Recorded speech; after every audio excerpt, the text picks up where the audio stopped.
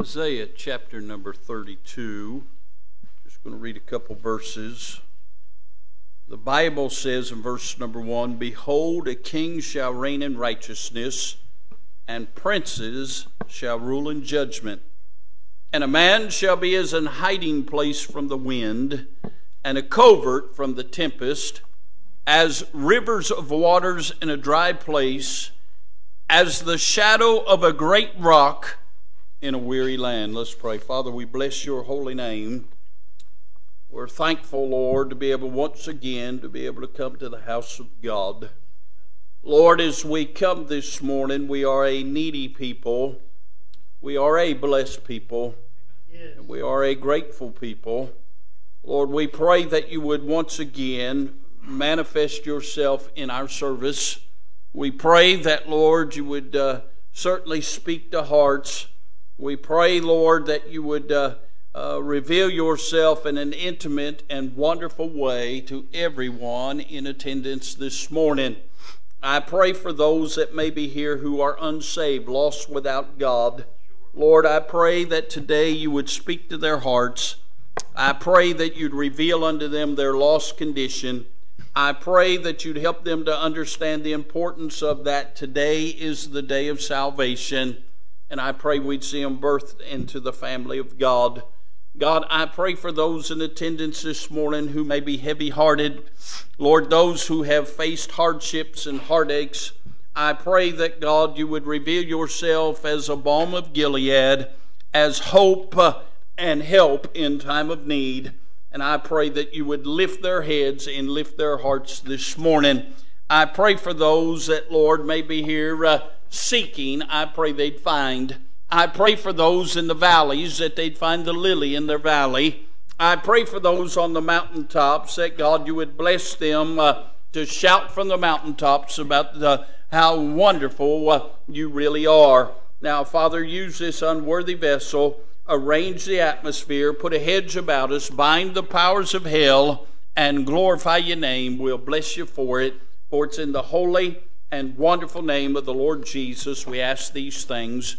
Amen and amen. We find in Isaiah chapter number 32, we find a picture of the kingdom. My dear friends, if you're not a Bible student or do not understand Bible prophecy, the next great event that will happen in the prophecy of the Scriptures is the translation of the saints, or the rapture of the church, when the church of the Lord Jesus Christ will be called out of here, will rise to meet him in the air. The dead in Christ shall rise first, and then we which are alive and remain shall be caught up together, and so shall we ever be with the Lord. After that, there'll be a great tribulation period on the face of the earth, where total anarchy will befall this earth, where the Antichrist will reveal himself and rule and reign over this old world, and they will attack Israel and try to destroy Israel. And when it looks like Israel is about to go down, the Lord Jesus is coming back, and we're coming back with him. He'll land on the Mount of Olives. He will stop the great battle that looks like Israel's going to be destroyed, and he'll destroy all of Israel's enemies, and then he'll rule and reign from the throne of David for 1,000 years. This is the kingdom, or the millennial reign of Christ. Notice, if you will, in verse number 1, the reign. We find that it says, "Behold, a king shall reign in righteousness." And can I say, he'll rule and reign with a rod of iron from the throne of David in righteousness. And what a blessing that all the world that'll be there that day will see the greatness of the Lord Jesus Christ. Notice not only the reigning, the ruling. Look with me again in verse number 1. It says, "And princes shall rule in judgment." Who are those folks? Those are the bride of Christ, the redeemed of the Lamb. Those are you and I that are saved, blood-bought, washed in the blood of the Lord Jesus Christ, sealed by the Holy Spirit of God. We're that crowd that's going to rule and reign with him in the kingdom. But then notice, if you will, the rock in verse number 2. It says, a man shall, and we're talking about the Lord Jesus again, a man shall be as a hiding place from the wind, a covert from the tempest, as rivers of water in a dry place, as the shadow of a great rock in a weary land. I'm glad for the Rock of Ages. I'm glad He doesn't change. He's the same yesterday, today, and forever. I'm glad He's in control. I'm glad nothing has caught Him off guard. I'm glad He'll sustain you today. He'll sustain you tomorrow. He's going to sustain the kingdom. I'm glad, hallelujah, He is the Lord and the King of Kings. I got to reading this the other day, and I got to thinking about the Lord Jesus. And with His help for just a few minutes, I want to preach on the greatness of Jesus. The greatness of Jesus. Now let me on the onset just kind of say this morning. There are not enough words in our vocabulary to describe how great Jesus is. Can I say there are not enough emotions to be experienced to let you absorb how great Jesus is? Can I say there's not enough Sundays in a month to begin to exalt how great Jesus is? But just let me say He's great. The psalmist said He's great and greatly to be praised. I'm glad He's a great Lord and a great King. But can I say, hallelujah, I'm glad He revealed His greatness unto me. Can I say, starting off, He's a great Savior. Jesus came seeking to save that which was lost. He's the Savior of the world. There is no hope in any other. If you hadn't figured it out, there isn't any hope, no matter who's sitting in the Oval Office at the White House. There's no hope who's sitting in the governor's mansion. There's no hope who's the CEO of the company.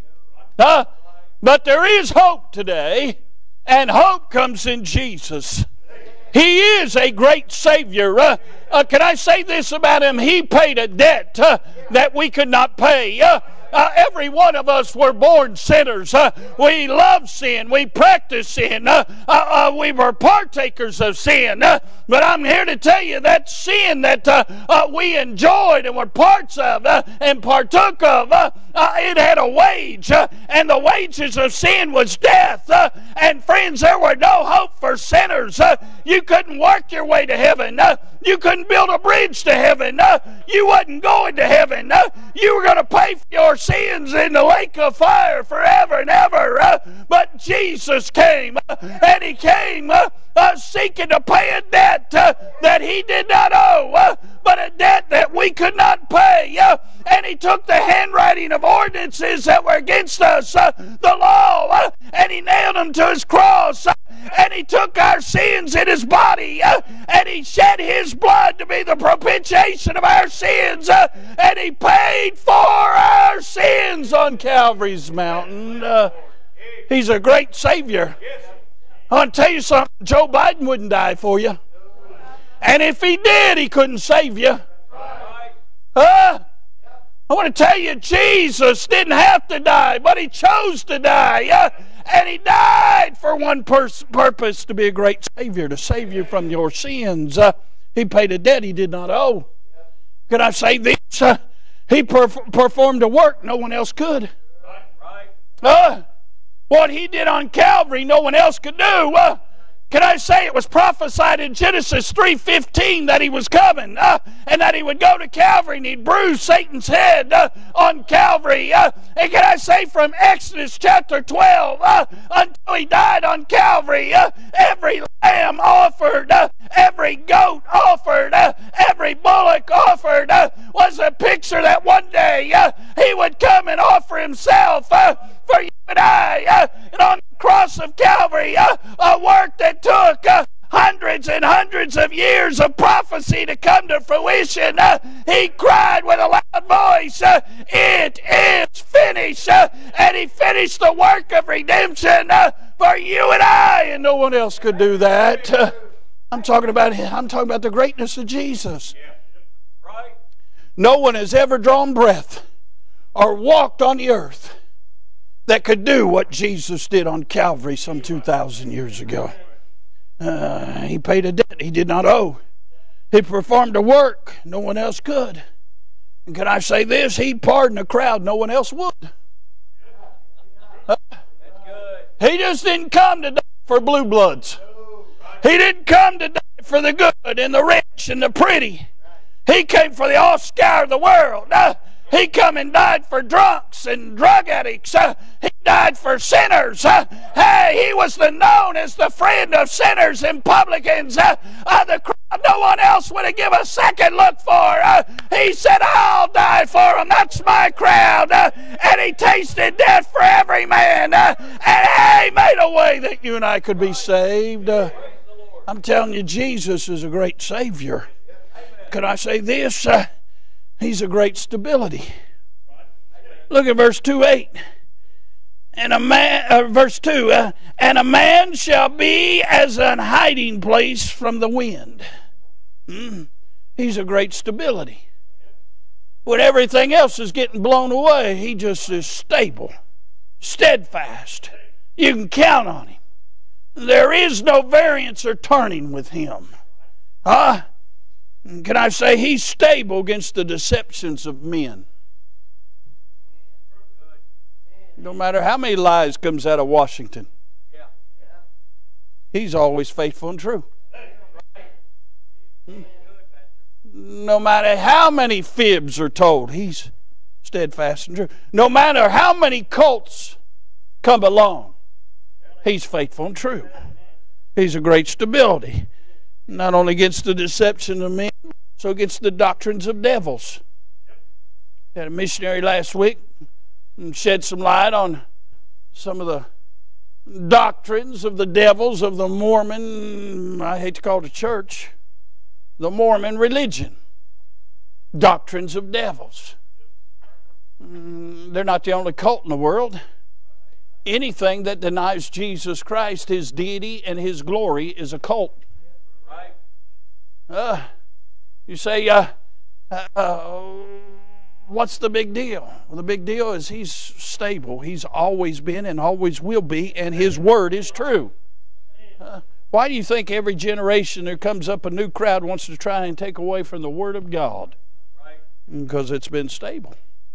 Because it's been inspired and written by him. Can I say he's great stability against discouragement and doubts and fears? You live long enough, you're going to get discouraged. I promise you, if you put your faith in a man, you're going to find discouragement. If you put your faith in anything, you're going to face doubt and fear. The one thing that'll never discourage you, the one thing that'll never cause you to doubt, and the one thing that'll never bring fear to you is the Lord Jesus Christ. He's a great stability. He's a great Savior. Can I say this? He's a great shelter. Look again at verse number 2. It said, and a covert from the tempest. I'm glad He shelters us from some things. A few years ago, my father-in-law, my two brother-in-laws, and I were playing golf in Florida. I don't know if you know much about Florida, but any given moment, the sunshine can turn into a thunderstorm. We're playing golf. It was a good day because my two brother-in-laws are younger, and they were going to beat the two old guys. They got matching shirts.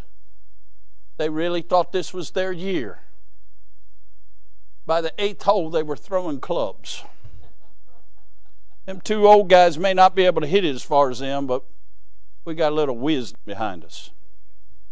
We got on the 10th hole, and there came a gully washer of a storm. I'm talking about, we hopped in the carts and was headed for the clubhouse. Brother Brian, we didn't get off the 10th hole, and the water's coming in the golf cart. I mean, it'd come up that quick. I mean, there was no place for it to go except in the golf cart. And there was a little shelter, just a little bitty old shelter. We pulled up next to it and got in there, and it protected us from the rain and the lightning and the storm. Thank the Lord for some shelters Right. Yes, along life's way. Can I say He's a shelter from the tempest? One writer said you're either in a storm, you're coming out of a storm, or you're fixing to head into a storm. Life is full of storms. Sometimes you can look out on the horizon and see one coming. Other times they just blow up out of nowhere, and there it is. Sometimes it's a thunderstorm. Sometimes it's a lightning storm. Sometimes it's a hailstorm. Sometimes it's a rainstorm. But I'll tell you one thing. If you're out there in a storm and there's no protection, it's worse. But hey, hallelujah in Christ. Hey, we got a shelter from the storms. Let the winds blow. Let the lightning flash. Let the storms come. Hey, Jesus, I will shelter you from the harm of the storms. Hey, He's a shelter from the tempest of your turmoils. Job says man's days are few and full of trouble. Sometimes you face some turmoil in this life. Can I say most of the time you don't sign up for it. It just finds you. We went over to Brother Bob, Miss Sonny's yesterday. That was a real blessing. About halfway over there, Miss Tammy, her and Brother Thad rode with us, and my daughter, Miss Sydney, started getting car sick. And I started hearing what every parent hears out of their children. Are we almost there yet? And like every good parent, you lie. Yep, we're almost there. Knowing we aren't anywhere close. Finally, I said, we just got to go up this hill. And they're up at the top of the hill. I didn't tell them the hill's 4 miles up. Winding roads. We got out of the car, and they got out and kissed the ground. What a blessing. Tried to blame it on my driving. Oh, they're the ones that live over there, not me.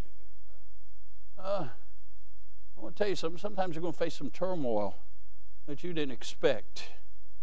But Jesus will shelter you in your turmoil. He may not remove the turmoil, but when He steps in, the turmoil doesn't matter anymore. He's a shelter of the turmoil. He's a shelter of your trials. Sometimes your faith is being tried, and sometimes just life is a big trial. But I've got news for you. He's a shelter for it. He's a shelter for your temptation. I want to tell you something. The devil throws snares at all of us. But the Lord Jesus, if you just run to the Lord Jesus, one side of Him, the devil will leave you alone. And can I say He's a shelter from all tragedy? Boy, you'll face tragedy in life.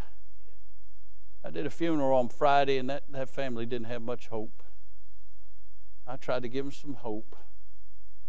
But it breaks your heart when you're looking at families that don't have hope.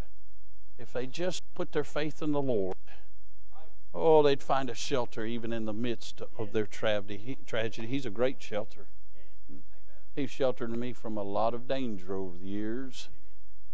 I promise you, when we get to heaven, we'll see how many times that He, in the shadows, directed our course to take us off route of which way we were headed, because there was shipwreck right up ahead.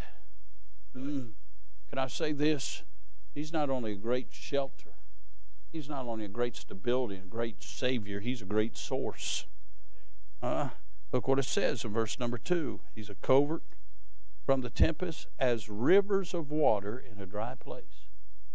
I'm glad it don't matter how dry this world gets. I've got a source.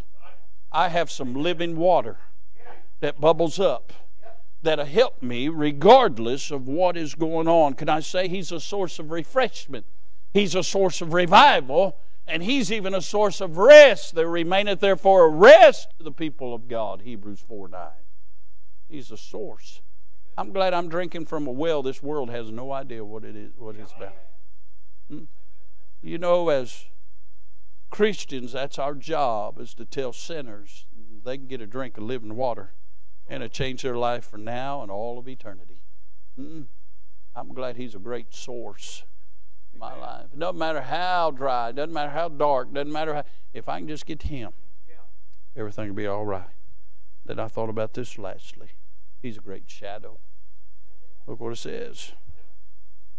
As the shadow of a great rock in a weary land. You know, I read something about shadows. In order to have a shadow, it takes light and a presence to provide a shadow. I'm glad He's the light and He's the presence we need in our life to provide a shadow from everything that we will face that'll do us harm. Huh? He's a shadow from the heat. Well, it's been hot the last couple of days. We didn't even have spring. We just went right to summer. Been hot. Huh? I went yesterday and watched little Joseph play ball. I thought I was going to watch Charlie play ball, but you know that's what happens when you read them schedules back there without your glasses on. Sorry, I missed you. Had to deal with your knothead brother. Okay. But can I say something about watching them play ball? About the second pitch, I didn't care anymore. It was hot. I'm thinking, I don't even have a dog in the fight, and I'm out here sweating. You know what I'm saying? Can I say? You go through this life, you're going to face some heat.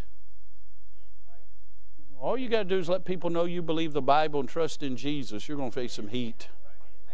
But we have a shadow for the heat that comes our way.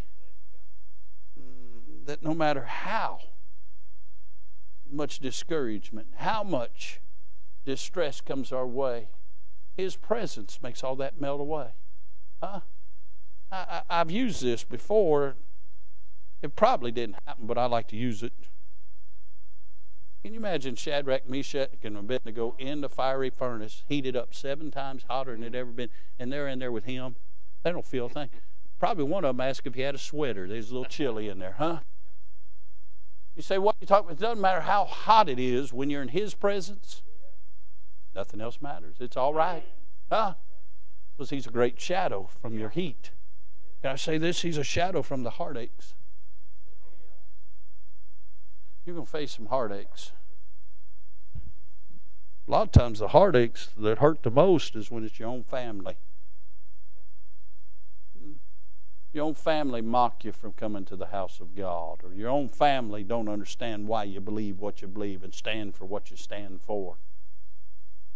And those wounds cut deep. But just the light of His countenance. He steps in and He's a shadow from that heartache. All of a sudden there's a balm of Gilead to help heal those scars. He's also a shadow from the headaches. I don't know about you, but sometimes my head hurts at the ignorance of going on in this country right now. I thought we had an education system that taught people how to be smart. Miss Sydney's told me about something she read the other day. This guy said he graduated college and came out and he wasn't a liberal. That's a feat. But I mean, whatever happened to people like Walter Cronkite that did the news? You could have confidence that he was telling you some truth. Whatever happened to people that stood for things that were right? Ronald Reagan wasn't a perfect man, but man, he stood for some things that were right for America. We have politicians on both sides of the fence that are in Washington today that hate America. They're doing everything they can to erode America and destroy America.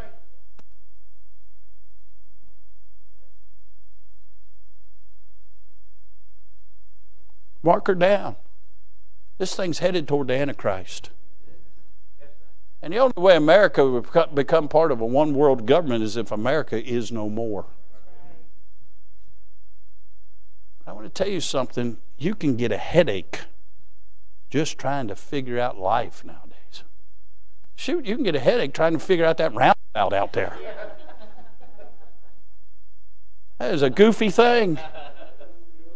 I do not know one person that said one positive thing about that. There's nobody goes through that thing and says, what a blessing. Everybody drives through it and says, what idiot put this thing here? That's a minor thing, but we face a lot of headaches in this life. Huh? They look at you like you're a terrorist if you don't wear a mask. I remember if you wore a mask, you was a terrorist. Huh? Now they say all you got to do is be vaccinated and you don't have to wear the mask. Take this thing that the FDA hasn't signed off on or approved yet, and you can take a refrigerator magnet and stick it up your arm and it'll stick. Yeah, I want that in my body. You'll glow at night, but you don't have to wear a mask. It causes you headaches. You look at what these little fellows are facing. Remember when you used to go to school and just enjoy going to school and reading, writing, arithmetic? These little guys got to go to school and worry about bullying and masks and liberal teachers with purple hair and all kinds of headaches. But I've got good news. If you can look unto Jesus, the author and finisher of our faith, and take your eyes off of what's going around and look a little higher, you'll find He's great, greatly to be praised, and what's going on in this world really don't matter anymore. I found this poem. Let me read this to you. There's not a craving of the mind which Jesus cannot fill. There's not a pleasure I would seek aside from His dear will. From hour to hour He fills my soul with peace and perfect love, while rich supplies for every need He sendeth from above. The joys which this vain world bestows have lost their charms for me. Once I enjoyed its trifles too, but Jesus set me free. Its joy will perish in a day, its pleasures quickly fly. Its mirth like mist will pass away, and all its honors die. He stilled the angry tempest power which raged within my heart, and bade each sinful passion there to speedily depart. Yes, Jesus is my all in all. He satisfies my soul. For me He died on Calvary, and now He makes me whole.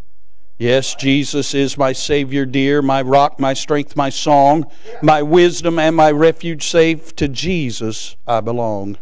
He's my advocate with God, my way, my life, my light, my great physician and my friend, my guide by day and night. The author's unknown, but you know what he's saying? Jesus is great. If you don't know Him today, you don't really know what life's about. And friend, I fear for you, because He could take His church out of here right now, and you'd be left. And strong delusion come on you, you'd believe a lie and be damned to hell forevermore. Friend, why would you want to die and go to hell? You don't have to. Jesus paid your debt. He wants to save you from your sin. The moment we're going to have an invitation. Once you come, just believe on the Lord to be saved today. So, preacher, I don't know how to be saved. You come, we'll get somebody to take a Bible, show you how to be saved. Could be here today and you're saved, but you've lost your joy. Why don't you get back to Jesus? Could be here today and life's headaches and heartaches have got you overwhelmed. Well, I've got good news. Just get back to Jesus. He'll help you this morning. You could be here facing a number of things. Friend, I may not have the answers, but I know who does. His name is Jesus. When was the last time He truly was great in your life and you let Him know how great He really is? If He's not great, it's because you've pushed Him off to the side. Why don't you give Him first place again? You'll see how great He really is. Let's all stand this morning. Brother Clint, come get a song of invitation. As him and Miss Renee come. Some are already coming and praying. If you're here today not saved, why don't you slip out and come? Let us introduce you to the Lord. While these are coming, let's have a word of prayer. Father, we bless You. We thank You for being so great. Lord, we couldn't take a breath without You. Couldn't get out of bed without You. Lord, we're feeble and needy. But Lord, we're so thankful you come by our way. You help us with everything we face. Lord, we bless your holy name. God, I fear my soul there may be some here this morning who aren't ready to meet you. I pray they'd come give their heart and life to you. Lord, there may be some here saved, but Lord, they've lost the joy of their salvation. Help them to come. Lord, get that joy restored. Lord, just do a work around here this morning. We'll bless you and praise you for it. Speak to hearts now, for it's in Jesus' name we pray. Amen. Do you struggle to find good Bible-based resources to supplement your personal devotions? If so, head on over to ibcflorence.com today and click on Bookstore, where we have a ton of resources. And as always, thanks for listening.